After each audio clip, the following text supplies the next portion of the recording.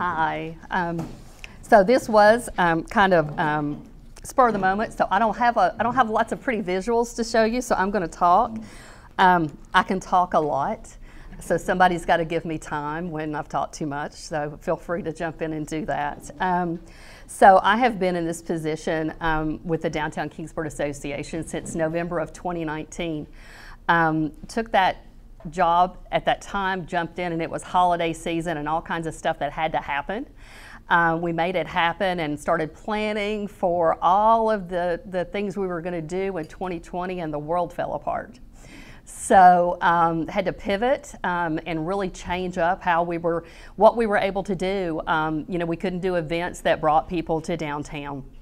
A lot of the tried and trues that we do, our monthly shop and hops and things like that. So we became a resource, really a resource agency for the downtown merchants. If you're a small business owner, and there's probably some of you in the room, with everything that was happening at that time when the pandemic first hit and the shutdowns were happening, information was coming at you at this incredible speed, and it was like trying to drink out of a fire hose if you were a small business owner. And you think these folks don't have an HR department, they don't have a CFO, they're doing it all on their own. So we became a clearinghouse for them, working in conjunction with COSB, the Office of Small Business and Entrepreneurship at the Chamber, which is an TSBDC program, with the Chamber itself, and tried to be there to keep them up to date with the latest information coming out from the state and the federal level, and how to help them navigate the paperwork, how to get their employees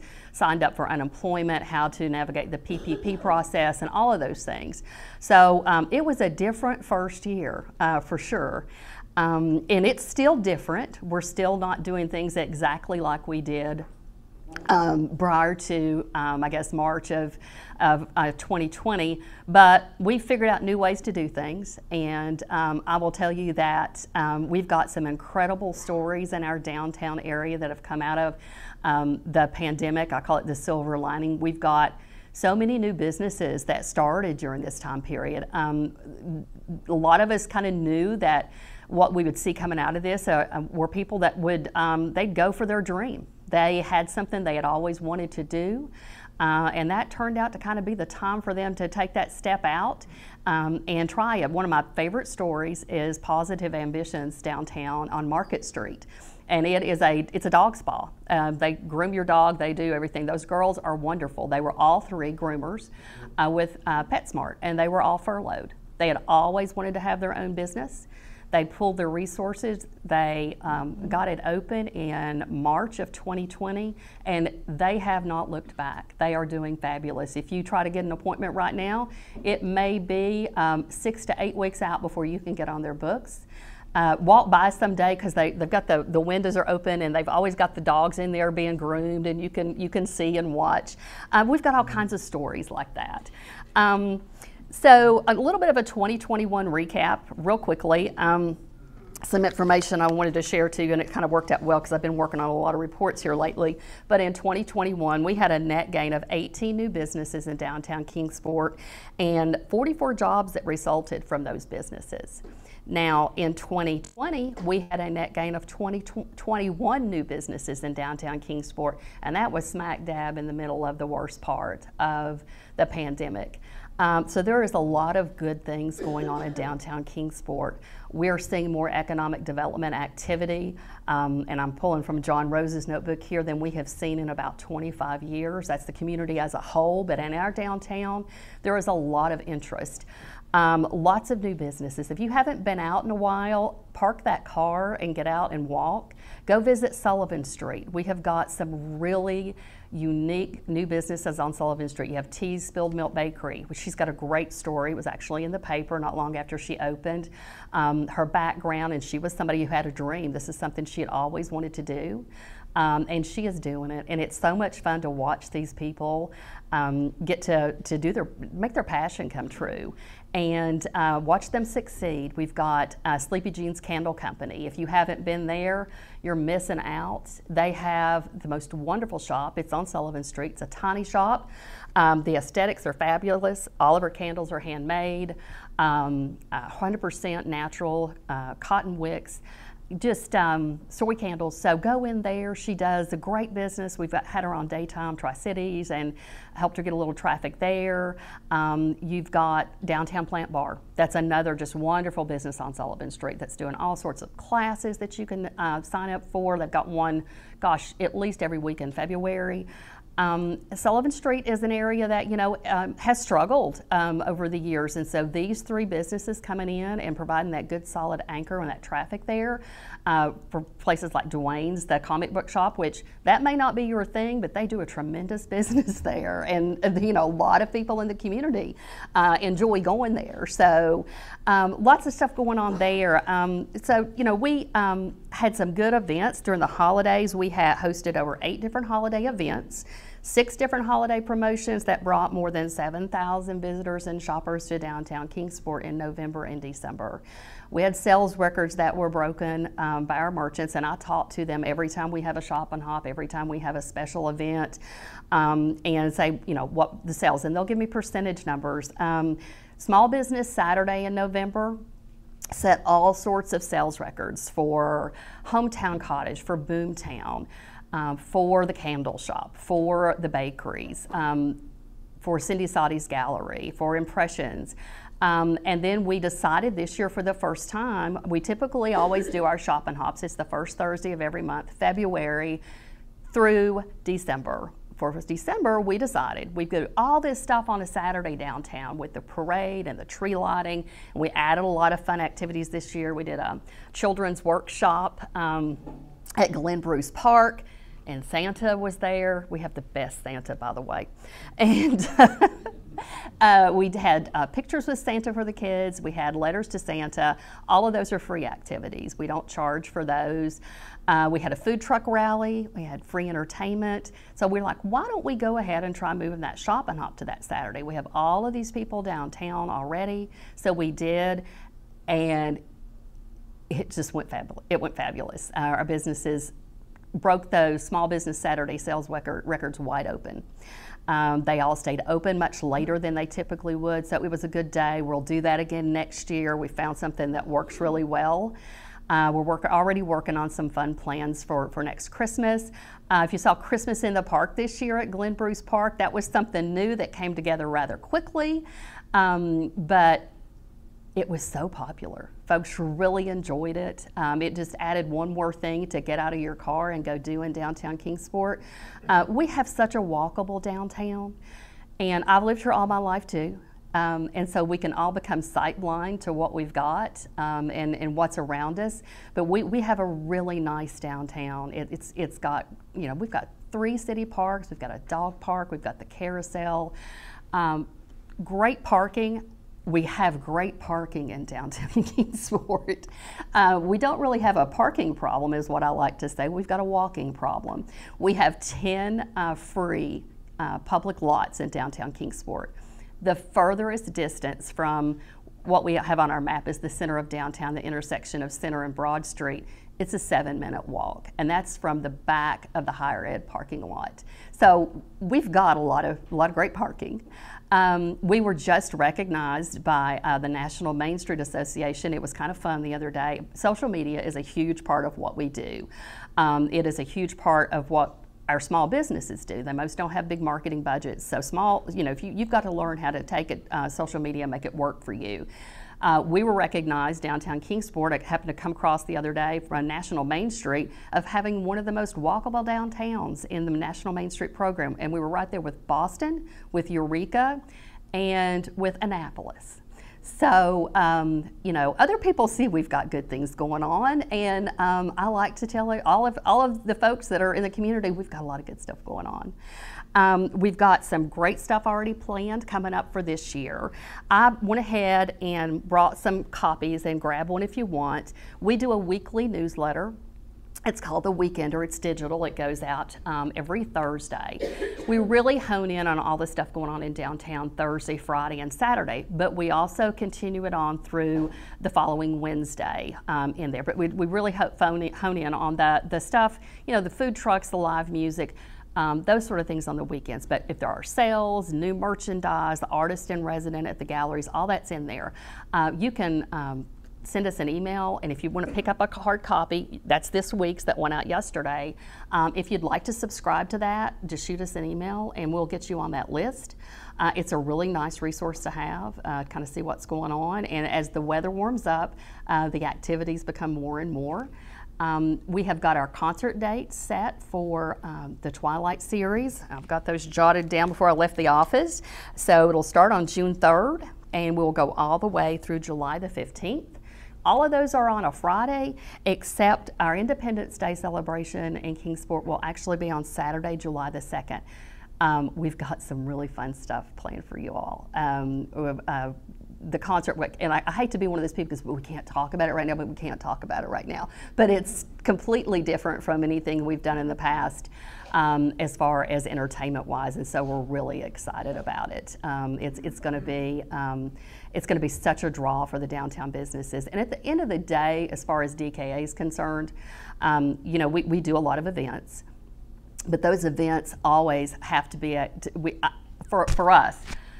They have to make a cash register ring somewhere in downtown Kingsport in some capacity if we're doing events. There's a reason to bring people downtown. Not every event, you know, hits every different business segment the same, but some of them the restaurants do better. Some of them, like the shop and hops, typically the retail shops, things like that do better. Some of them the sports venues and the entertainment venues do better. So it's finding that mix, offering that mix of different events that draw people to downtown, finding ways that we can partner with other community organizations, leveraging and partnerships are huge if you have a nonprofit. That's how you maximize your impact. That's how you maximize your budget. So we do a lot of partnerships with Visit Kingsport, of course with Fun Fest, and Cosby.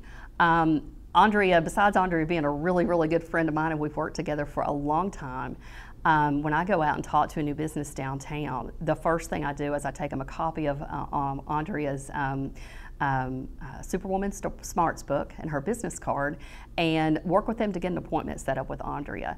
If you are a small business owner, that is a resource that I can't imagine why you wouldn't want to take advantage of it. So we don't go and try to reinvent the wheel on some of these things because there are already experts in the community that do really well with that. We try to get them in touch with those folks, get them lined up with those resources.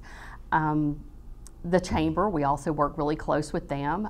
If we bring in we are not a membership-based organization, by the way. I meant to mention that early on.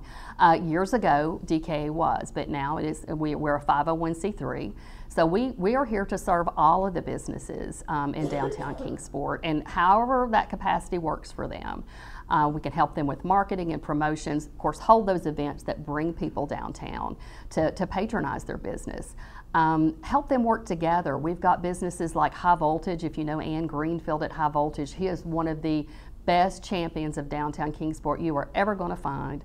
And she will work with other businesses downtown. She will bring, of course, has a food truck there every Thursday, Friday, and Saturday, but she will work with the art galleries, and they'll come over and maybe do a paints and pints night. She's been known to have other restaurants come in and maybe provide the food for the evening. So she's great to reach out. We've got other businesses, the salons and the florists, and you may think that's an odd combination, but on Mother's Day at our Girls Night Out Shop and Hop back in May, it was a fantastic combination. So we had Rainbow Zen set up with Salon 108 or Salon 111, and they took all kinds of Mother's Day orders and sold bouquets on the spot. So always trying to find ways to encourage them to work together, and if they're struggling a little bit, how can we help them? You can tell I like downtown Kingsport. So my parents had a business in downtown Kingsport years ago when my boys were little. So, and I used to help my parents there. So I'm passionate about it. Some new businesses that have opened up here recently that you might not know about. Let me get my right list here. We've got Legendary Massage on Wexler Street, Smudge Salon that's opened up on Main Street, Schneider Chiropractic is on Broad Street, right above where Jay's Restaurant had been located. And then, of course, the Mayan Kickback Restaurant and Lounge. If you've not been to the Mayan Kickback on Broad Street, I know the mayor has. Lucy Fleming and I had lunch there earlier this week. It's really good, so go in there. And she's a college student that is operating that restaurant while she's in school. So it's a really cool story. Really varied menu, and I think you'll in the old Janmar. That's right. I know, everybody fusses about quit telling these people that have moved here how to find something by the name of what it used to be called, because it's so confusing, but yeah. So like I will still refer to Brook Circle, which hasn't existed for how long? Yeah. We've got Fizzy Fairway Putt, which used to be the OMG Mini Golf over on Shelby Street. But if you're somebody who's looking for a place for a kid's birthday party, it's a great place to do it. TNT Sportsplex downtown, they're doing parties now. So I've booked my grandson's fourth birthday party there already. Downtown Plant Bar will do party events for you. We have got the most amazing new businesses opened up, soft opening this month, and it's Atlas Culinary East. It is in the building on Clinchfield Street, right across from the Chamber. Used to be it's a former Tobacco Road location. So these folks moved here from Northern California in November. They live in Colonial Heights. They had this Atlas Culinary Concepts out there, and it's cooking classes. It's a cooking school. And so they have, I actually saw them pop up. There's a Facebook group called Move to Johnson City, Bristol, Kingsport that Jeff Fleming kind of turned me on to. So I get on there, and it's a good place to sleuth and see who's looking at maybe opening a business and looking for property and things like that. So that's where they popped up on there. And they kind of asked, is anybody would be interested in this? They had an overwhelming response. So they are doing a wide variety of cooking classes, couples classes, kids cooking classes. They're doing private chef events. So I went to visit with them last Friday. They've got a commercial catering kitchen in there that they will be opening up to caterers that need that type of space, food trucks that maybe have a larger event and need a commercial kitchen to work out of for that event. So we don't have anything like this, and I'm super excited about it. Their classes are staying booked up already, and it's just soft opening. They will go official opening next month, and their signage and everything will go up. But that's just another one of those stories of the folks that, and I'm sure you all have heard all that Jeff Fleming has to talk about with folks moving here from all over the country, but one of those stories. And I will tell you, I thank them for coming to downtown Kingsport, and he said, well, we went to Johnson City, and it's so impossible to do business in Johnson City. And to get a business open, the permitting process and the roadblocks that are thrown up. And he said, it has been so surprisingly easy. And so we're proud of that. We're proud when we hear that from people, that we're friendly, we're open. We don't make it a laborious process to try to come in and open up a small business. And John Rose is just wonderful. And I think he's one of the best things to happen in a long time. And he will work with people. There's not a roadblock there. It's how can we get you the information, get you in touch with the person that you need. So we're really blessed when it comes to that. Let's see, I'm just rambling along here, but I pulled all this stuff together yesterday. Let's see, what else did I want to talk to you about? We have got a program. So incentives-wise, right now we've got a facade grant that, and the I'm missing the name of the other one. We've got the KDB Rehabilitation. Thank you, grant. And those are pretty much the two incentive programs that we've got right now that apply for downtown Kingsport. So we're not quite as competitive as we could be in comparison with others in the region. So we, Greg Perdue and myself and some other folks have been working for about the past 6 or 7 months, and so we now have, it's a downtown Kingsport loan fund that we will push out probably at this point. Greg and I were talking a couple of days ago, mid to late June, so it'll be second quarter. It will be managed for us through the First Tennessee Development District, which manages similar programs for Johnson City, Irwin, and Greenville. It is going to be a really nice tool in our toolkit for an incentives. It's a microloan program. We've got right now commitments from 7 financial institutions to put up money that will be committed for a 10-year period into this loan fund. And then FTDD will manage the application process, the credit checks, things like this. But these are typically, the cap will be around $25,000 on these loans. And the bankers in the room know that, you know, if somebody's refrigeration unit or their AC unit goes out, that sometimes is such a smaller loan than what they're typically dealing with. So this allows a way to work with those businesses, get them those funds. The banks, it works well for them, and I see Bill nodding his head, but so it's Johnson City's had their program for probably almost 15 years now. So we're really excited about that. We'll get that one up and running. We had one years ago, and then it kind of ran its course and died, and set it all up. So this is really good. Yeah, I'm excited about this one, and it will be for existing businesses as well as new businesses. And that's something where we don't really right now, other than the facade grant for an existing business that maybe runs into a little difficulty, I think this is going to be a huge asset, and it will be perceived by those business owners as something there to help them and to be there to assist them. And then hopefully after we get this one up and running, hoping to look at a grant program. There's a lot of grant money out there available through the Tennessee Main Street and then the Tennessee Economic Development Department. And there's some programs across the state where they have grant funds for someone to come in and open up a new business in your downtown, and they get a certain amount of seed money to do that. Johnson City got one a couple of years ago, so that's how Hometown Cottage has now opened up their second location in downtown Johnson City through that. So Melody's a good friend of mine that owns Hometown Cottage, so we've already talked, and you know, pros and cons, how did that one work? What would have been helpful if what would have been helpful that's not available as we start building out this program down the road. So that's the next thing that we want to work on. I think, other than Shop and Hops, we've got one next Thursday, February the 3rd.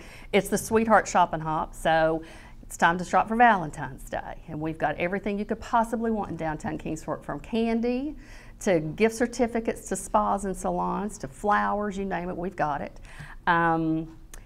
So don't miss that. Get out and shop.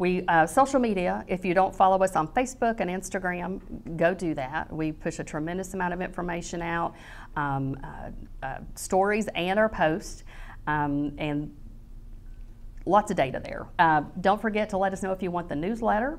We started a new newsletter this month. It's called the Quarterly, just for downtown merchants and business owners. We'll send it out. My goal on the next one is, I think I've got it to go out the second week of March. Information for the quarter going forward, this time we gave them all the Shop and Hop dates and themes, and we've got some great themes coming up. I like nothing better than a good theme, so we've got some fun stuff. October we're doing Witches Night Out for the Shop and Hop. Just put that away, it's going to be fun. And Halloween happens to be my favorite holiday, but anyway.